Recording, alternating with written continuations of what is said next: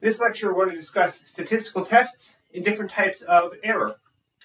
Our definitions for today: parametric, non-parametric, error bar, standard deviation, range, covered previously, t-test, ANOVA, regression, more later, paired and unpaired. I want you to be able to identify the proper statistical test to use given a certain scenario. So if I were to say, compare these two things, I want you to know comparison, two things, what type of data, is it parametric or non-parametric? Okay, this type of test. And to relate normal distributions and error to which test is going to be appropriate. Something we're not doing here is the actual on-the-ground math for each one of these tests. So for a simple, good statistical question that can kind of spur us to what we want to answer, let's head out to the garden. Hey, Ecology crew, so back in the garden today, and we're looking at what should be planted when I extend the garden next year. So we can see this large expansive yard here, and it tends to grow relatively poorly later in the summer. So I want to extend my garden, and I want to plant some new plants in it. The question is, what type of root vegetables and what type of greens should I put in that extended portion of the garden? And I want to know what is growing best. So we could do this using some simple statistics. We have here our carrots, which we've discussed previously. They're still growing very well. A good root vegetable that I will can and use for the winter.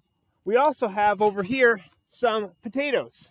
So they're looking a little sad because they've already finished most of their growth underground, and they're just starting to wilt. As the tops wilt, they're going to be putting all their resources underground, which will later be put into my stomach. So those are our two main root vegetables, and I'd really like to know which one's going to be able to produce the most underground root tissue per unit space in the garden. And that is a comparison for which I will need a statistical test, comparing two separate groups. I'm also growing some leafy vegetables. So here we have some lettuce and some Swiss chard. There's a potential for growing kale in this garden, and I've done that before. So next year, should I plant more lettuce, or should I plant more Swiss chard, or should I plant more kale? Well, that's going to be three groups, and that's going to require a different type of statistical test to be used. So we're going to cover in this lecture the different types of statistical tests that can be used to compare two groups and to compare three groups. But first, let's do a little ecology just for fun. So I'll also show you my garden. I've got poppies. I have all the poppy seeds I need from that, and some of them tend to replant. I may also want to tell you that we've got over here some carrots. I cut the carrot tops off during the winter and started regrowing those. Since they're biannual, those carrots are actually going to grow carrot seed. It looks just like Queen Anne's lace because that's the same species. You may have also seen we just went from very, very sunny to very, very dark. There is a whole ecosystem change and a whole gradient along this garden. And if I were to grow carrots along the entire garden, we could actually measure the amount of sunlight and the amount of carrot growth, which would require a third type of statistical test.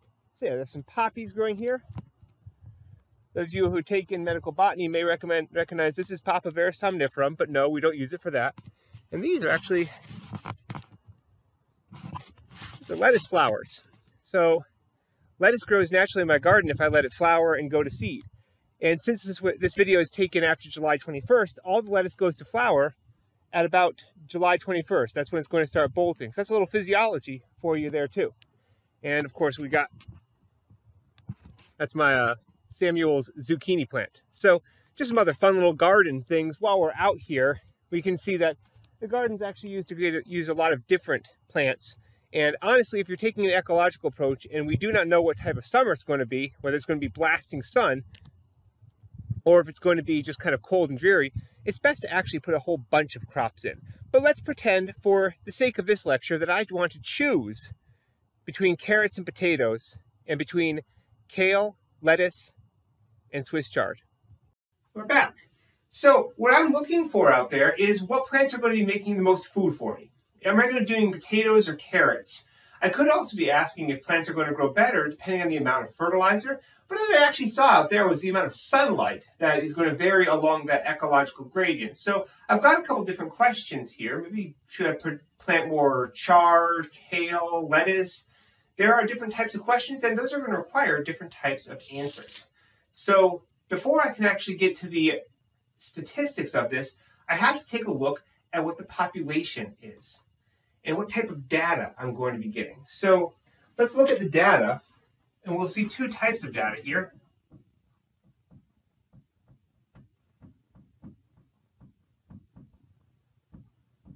And focusing on one type of distribution.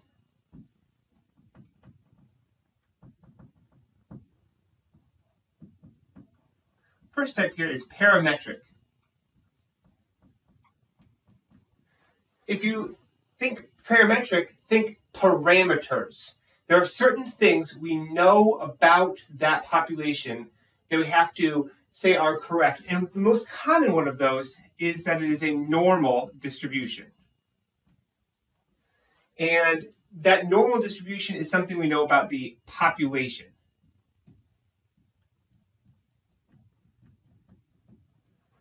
Even though our sample may not strictly be perfectly normal, we are sampling from a population that is assumed to have a normal distribution.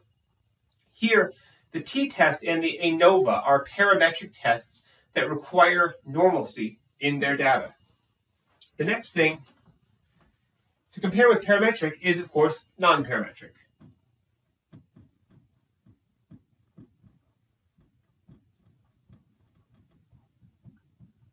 It does not make the same assumptions as a parametric test. So it's not going to assume a normal distribution. Something like a chi-square test is not a parametric test.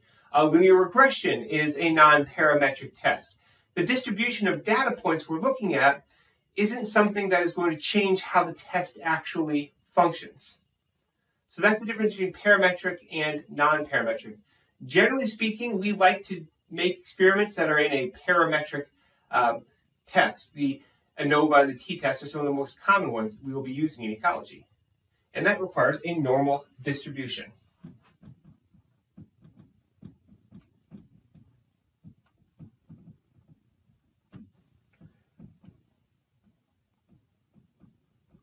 That's normal, not warmal. There we go, my bad. Normal distribution, 95% of the population falls within 2 deviations of the mean. The mean is also the mode. There's a unimodal distribution. So there's only one mode, one humped camel here, one median, one mean. These are all relatively close to or exactly the same. And one deviation above that mean and one deviation below that mean, we're going to get 68% of the population. If we use 2 deviations above and below the mean, that's 95% of that population. 3 deviations above and below the mean, 99.8% of the deviations. So we're going to catch most of that population depending on the deviation. We have the example here of pizza delivery times, assuming a normal distribution. We'll be there in this many minutes. Well, plus or minus a variance, is going to be telling us how often to expect the pizza. If the pizza arrives after 50 minutes, that's really rare. If the pizza arrives after 2 minutes, they didn't cook it.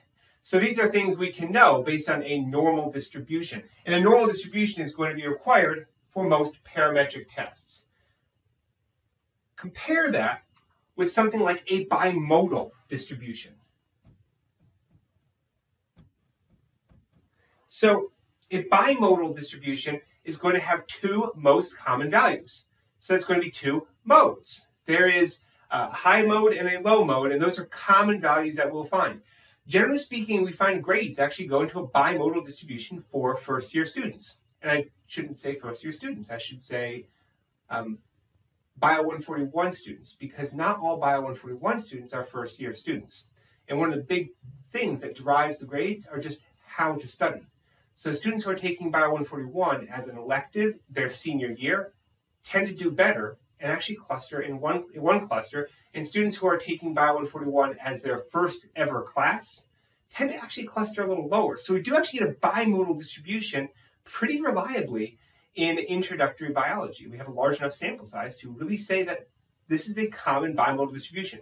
And because it's a bimodal distribution, we can't do parametric tests. So using a t-test to compare, say, the students in Dr. Only's class versus the students in my class doesn't work because it's not a normal distribution. So the tails and the skew also matter. I believe I mentioned a little bit before, at least once or twice, possibly in, well, somewhere, that the tail is how much that error, so how many different times you're going to have like 1 standard deviation, 2 standard deviation, 3 standard deviation, how many deviations we get before we actually capture all the data. So how long that tail is. And the skew is depending if it's swerved to the right or swerved to the left. And those are also going to void assumptions of parametric tests. So a skew distribution, distributions with exceedingly long tails, generally those are the same, or bimodal distributions, these are all not applicable for parametric tests. What about error? We see error bars on most things. We see plus or minus a certain amount pretty often. So what does that really mean? Mean. It means the mean. It means a sample is going to be a certain distance away from the mean.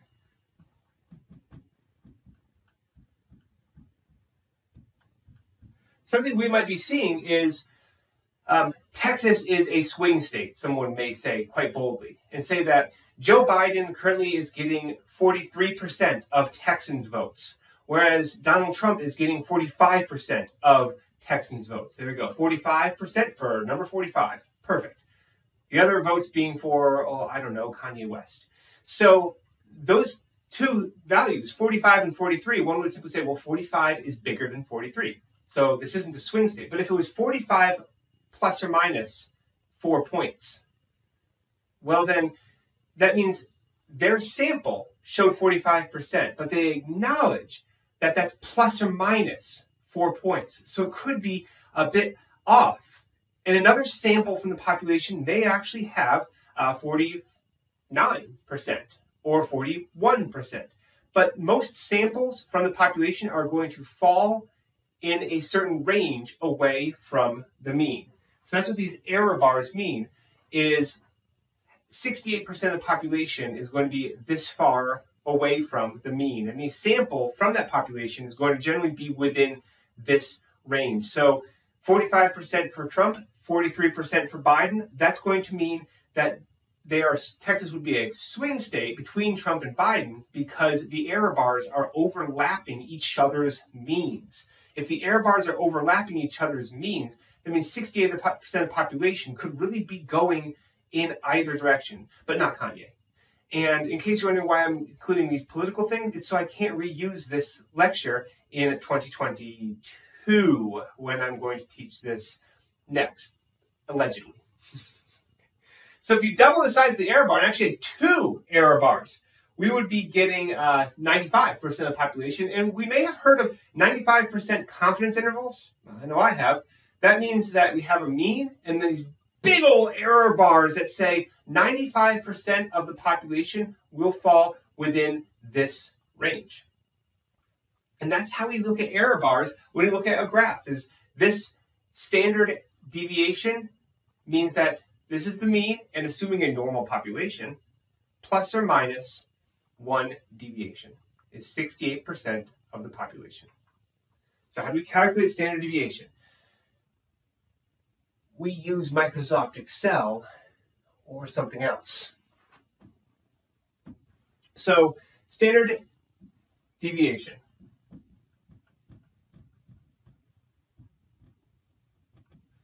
The actual calculation here is S, standard deviation, is equal to the square root of the sum of each data point minus the sample mean squared over n minus 1. So we take each data point and we compare that to the sample mean.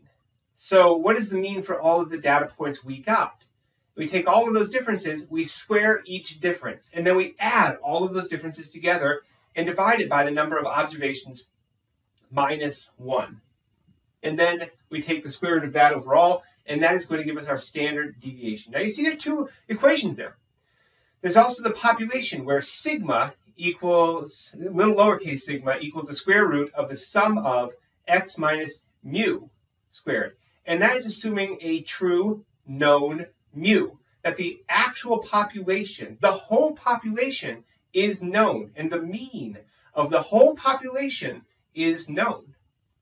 But if we don't know the mean of the whole population, just the mean of our sample, x bar is what we would call it, and that's the mean of our sample.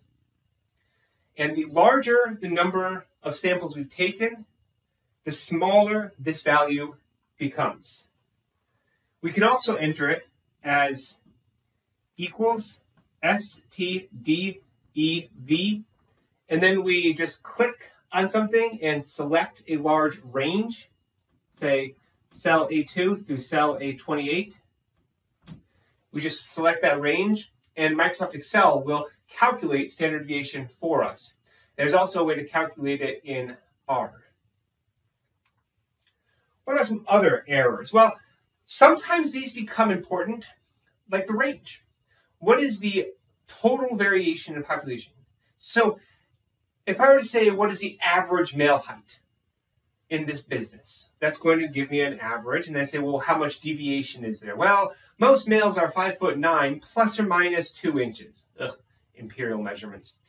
But what is the range? Well, you see, Johnny here is 4'7", and Ricardo is 6'10". That's the range, the total variation in a population, which may be important if we want to say, what is the shortest we can make a door for this building and still have everyone pass under it without ducking?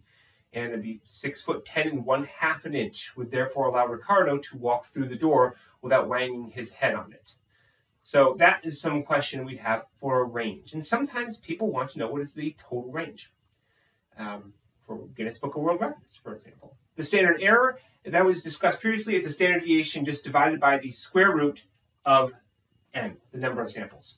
And modality in an error is modality is kind of an error in the population. So if there's two modes, remember, that's something that is going on in the population that disqualifies some of our earlier assumptions like normalcy.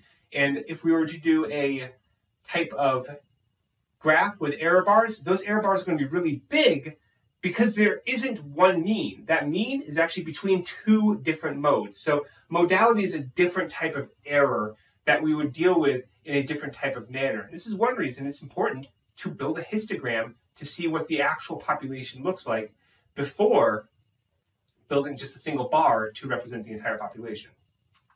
All right. Choosing a statistical test. This is important. Save this for your senior year. I taught this to my seniors once, and they did not learn it. And that was awkward.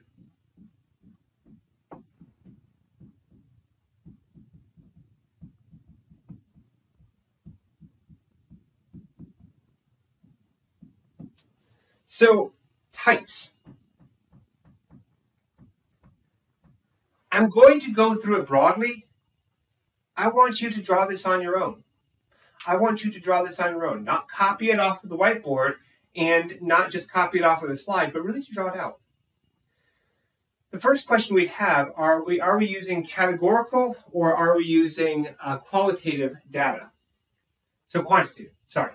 So what does that mean? Well, does each data point have an X and a Y value? So am I saying that this data point is this amount of sunlight produces this size of carrot? Well, if I did, that's a quantitative value, and that's going to lead me down one path. Is it a categorical, well, or is it a numerical? So, or quantitative.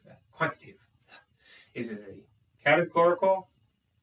So this received 2 fertilizer treatments or 3 fertilizer treatments, or is it a quantitative, this many micro-Einsteins of sunlight? So we're going to pass down that, and we're going to get different types of regression. So is there a single treatment? Is there multiple treatments? Well, sunlight is one treatment, so that would just be a simple linear regression. Whereas if we had sunlight and fertilizer treatments, we would have a multiple regression. So different types of regression tests are a subject for another day. But we start with saying, is it quantitative data? If so, then we are dealing with a regression test. Every value has an x and a y. We're dealing with a regression test. This lecture is going to focus on things that are parametric and that do not have that kind of quantifiable data. So we would ask if it's categorical or quantitative in regards to a single treatment. So what type of treatments are we doing? And if it's just a categorical value, we'll actually do a chi-square test, which is going to compare percentages, proportions of two different things. So did people who are eating from my garden prefer carrots or prefer potatoes? Now that's just a categorical kind of thing. We'd say the number that preferred carrots is greater than the number that preferred potatoes. We expect a 50-50. We get a 75-25, and out of our 400 people who ate from my garden, and I fed a lot, we get more people preferring carrots. So that would be a chi-squared test, and that is covered back in Bio 142. But we can also think, how many treatments are there? And I'm making sure I'm reading all this right. So does a comparison of means there. So how many treatments are there? If there are just 2 treatments, it is a t-test. So the t-test there is going to compare 2 means, assuming from a normal population, and assuming they have close or precisely the same kind of deviation. But let's say it was 3 different treatments. So it isn't just if I'm comparing, I'm not comparing who prefers carrots and potatoes, that's chi-square. I'm not preferring just carrots and potatoes in terms of how much they can produce per unit garden, that's a t-test. I'm comparing 3 or more things. So back to that question of lettuce, chard, or kale, if I'm comparing 3 things for what they can produce, I'm actually going to use an ANOVA, which is not actually comparing means. It's comparing variability, which we will get to shortly. So those are the different types of tests I can use. There's also a MANOVA, which, again, little beyond where we're going in this course. Let's look at the t-test first.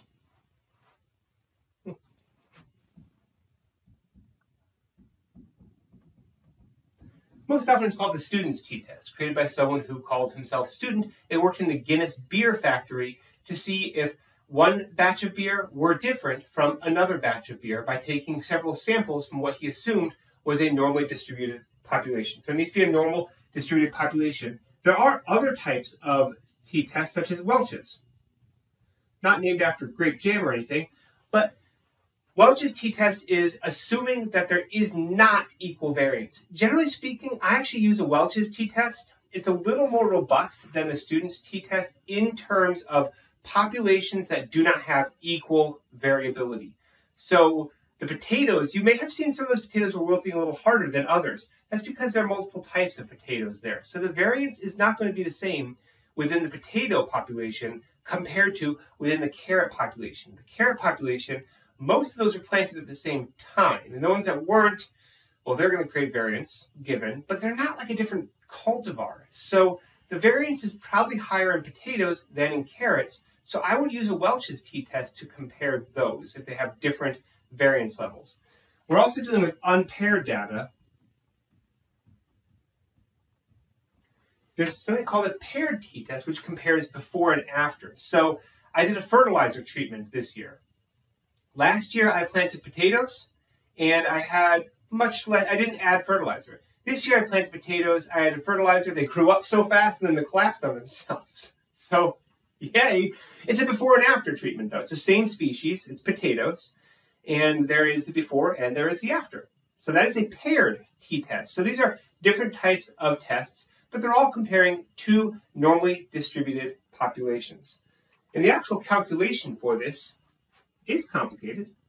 Calculating for something called t, we're going to be taking the 2 means, x1, x bar 1, minus x bar 2, divided by the square root of S1 divided by N1. So that's the standard deviation squared. it's actually the deviation total, but standard deviation squared over the number of samples for population 1, which also gives us our x1, plus S2 squared divided by N2, which is the standard deviation for the second population squared divided by the number of samples in sample 2. What we can really see here, and what the take-home message here is, the take-home message is not, we're going to be doing this on our own on the exam. No. No. The take-home message is, bigger deviation makes for a smaller t. Bigger number of samples given the same amount of deviation makes for a bigger t. A bigger difference makes for a bigger t. And that t can be negative or positive. So a bigger t just means in magnitude. So if x1 is bigger than x2, positive t. If it's a lot bigger and there's very small error, big positive t. If x2 is bigger than x1, negative t. And the same things are kind of true. The more the error, the more the samples. So we want a lot of samples, we want a low amount of deviation, and we want a big difference if we want a big t. Well, what does it matter? Big T, little t, Mr. T? The t distribution is how often t-values will be found given a neutral set of tests on subjects. Larger t-values, finding a bigger difference, are less common. And you see this distribution, and yes, the t-distribution looks like a normal distribution, such that the t-value of 0 is the most common t-value. It's the modal t-value. It's also the median t-value of all t-values given. It's also the mean t-value. And the mode, the median, and the mean are all 0. That's pretty close to our normal distribution. Also, 95% of the population of t-values is going to be within 2 standard deviations of 0, really. So p is less than 0.05 are those tails way out there at the edges of the t distribution. So p is less than 0.05 means this is a rare occurrence, which is how we say this is a significant difference, because it is a big difference with little variability. That's what we mean. We say this t-test has a significant difference, is the t-value is large enough to signify a big difference. So if my potatoes really overproduce compared to the carrots, and I can see a difference that is very large, and there's not much variation, and the sample number is, we're going to get a fair number of samples there, it's a good garden, then I can say that next year it would be more productive for me to plant carrots if they were to produce more given this value, or produce potatoes. So doing that t-test can tell me if there is a big enough difference. And if there isn't a big enough difference, well, then I'm probably going to do carrots, because I just like them. I mean, they're good. So, yeah. They can be eaten over weeks because you can keep thinning them. It's kind of nifty. Kids love harvesting them. Okay, so that's the t-distribution, the t-tests. Let's look at the ANOVA. If I want to compare 3 things.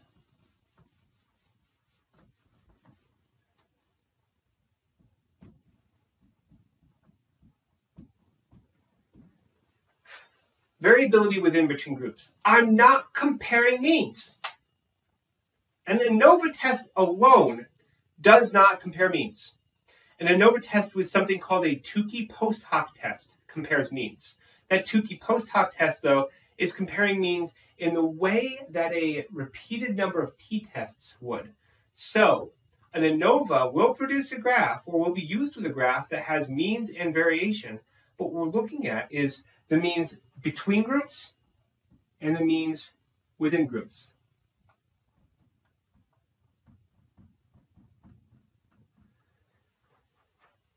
Lettuce plants will produce, on average, 2 salads. Swiss chard plants will produce, on average, 2 salads. The Swiss chard variation is about 0. They will produce 2 salads each, pretty much straight up. The lettuce variation is 1, plus or minus 1. Some lettuce plants will only produce 1 salad. Some lettuce plants will produce 3 salads. So the variation is present, but not very large. So if I were to use an ANOVA on 2 groups, and you can, then what I would see is that the variation within is actually pretty low. But ANOVA is often used on more than 2 groups because you can just compare the differences. But if I were to throw kale in there, kale can produce, in my garden, 5 to 10 salads, largely because we don't like big salads when we're dealing with kale. Also because it's a biannual. It can live for 2 years and you can produce during the winter. So kale now has 5 to 10 salads. 5 to 10 means probably a mean of 7, plus or minus 3. And there are kale plants out there that can produce 11 salads. I don't like kale, but it's a great healthy food. So the means are different, and the variability between groups is now different. So the variability between lettuce and Swiss chard is 0. They can each produce 2 salads. The variability within groups is present, but not really that large. But kale is this plant with a much larger number of salads and a larger variability. So we can actually see then, is that variability between groups greater than the variability within a group? And if that kale is producing large and small plants, it's rather variable. And will it actually be producing enough different that it overcomes the variability within itself? And that will give you an F value, which is actually really hard to calculate, and there's a lot of things behind it, and I taught it once and nobody liked it, including me. The basis of it is you have variability within and variability between. So the variability between, I think, was the numerator, and the variability within is the denominator. So very larger variability within, smaller F value, and we look at this high variability between groups, bigger F value. We look at the F distribution, and most F values are relatively small. So that tail, it's not a normal distribution, no. Most F values are small. Some F values become a little larger. The larger the F value for a given number of groups/samples is less probable. So P is less than 0.05 if your F value is very large, which means if you have a very small variability, but a big difference between groups, big F value, significant ANOVA. A significant ANOVA does not tell you that kale produces more. A significant ANOVA tells you that kale has has less variability within itself than it does variability between kale and Swiss chard. That is something I would want to know. I would say that I know kale produces more. It's disturbingly fecund.